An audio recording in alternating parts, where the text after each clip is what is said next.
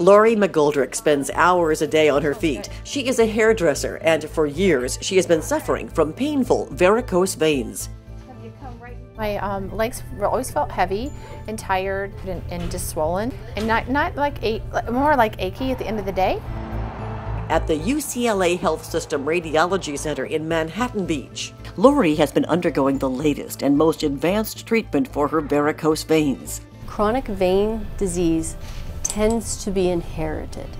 There's an abnormality in the collagen and the elastin of the vein wall such that it expands. And as the vein expands, the normal valve that comes together can no longer come together, right? There's a larger diameter.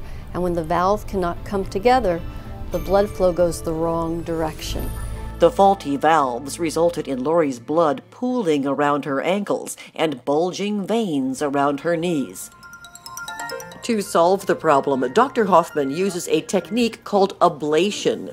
Using ultrasound for guidance, Dr. Hoffman threads a fine catheter through a small incision in the mid-calf or knee and guides it into the major superficial or so-called saphenous veins in the leg, and a bit of numbing solution is injected. Now we'll take our catheter. This is the radiofrequency element. A delicate heating element that uses radio waves is deployed through the catheter to heat the veins from the inside, causing them to collapse and eventually disappear.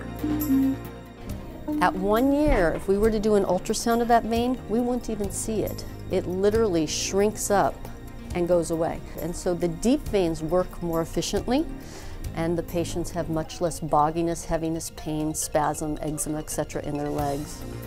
It's all done through a hole no larger than the head of a pin. I had a big green one, a huge green one that was right here, blue one, that got removed. You can see the small indications are going away. And Lori went through the ablation process a few weeks ago. it looks so much better. But Isn't it so much better? oh, it's amazing. Today, Dr. Hoffman will clear up the smaller remaining branches and spider veins using a procedure called sclerotherapy.